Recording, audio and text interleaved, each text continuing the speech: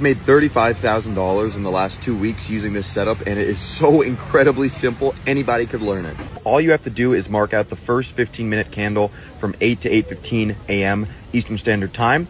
Once you do that, you wait until 9:30. The reason you wait until 9:30 is because 9:30 is when the stock market opens, which is when the volume starts coming in. Once that happens, you just see which direction price breaks out to.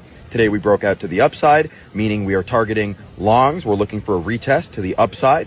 Enter right off of this midpoint. I like to have my stop loss at around 5 to 6 points with the risk to reward at either 1 to 4 or 1 to 3. So we coded his strategy before, but I tested it on NQ instead of ES. So we recoded the strategy and made it specific to ES futures. Here's the 8 to 8:15 opening range. Here is price breaking to the downside, so we know to look for shorts. We can't start trading until 9:30 a.m. East. We now need to see a test of that range for confirmation. Let's go ahead and play the rest of this.